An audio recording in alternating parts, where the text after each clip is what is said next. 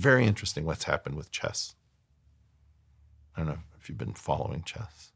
I loosely understand it, mainly because I've spoken to a lot of AI experts and they often reference chess as an example where... It's one of the first things that humans did that we really cared about that fell. So they've been longer in the AI tractor beam than any of the rest of us in some sense. How did it fall? Through Deep Blue and IBM and Garry Kasparov. But does that mean that people aren't interested in chess anymore? Or what are you saying? No, that's the whole point. So Magnus Carlsen, the greatest chess player of our time and perhaps of all time, was on Joe Rogan. And Joe asked him the simple question, can your phone beat you? He's like, yeah, easily. So the point is we can't compete with, I don't know, Stockfish or whatever the top chess programs of our time. I don't know anymore. But nobody cares about those programs except for AI experts.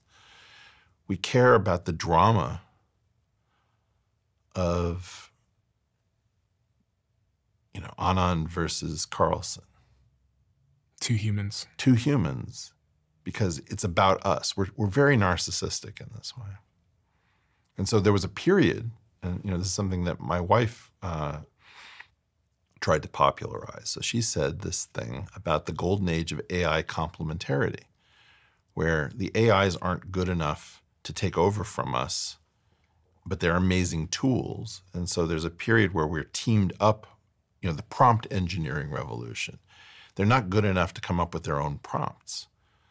And a great example of this that she and I have been talking about is the cyborg chess era, which is a period where humans and the AIs could form teams that would do better. But at some point, the AI just looks at the human and says, you're just holding me back. You've got two children. Yeah. When they're thinking about their career prospects, with all that you think and know and believe about the future that we're heading towards, what kind of career advice would you be giving to them? Oh, I've given them terrible career advice.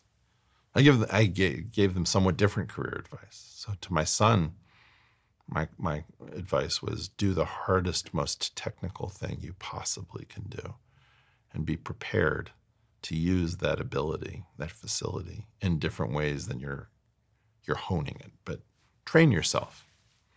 With my daughter, I think she cares deeply about people.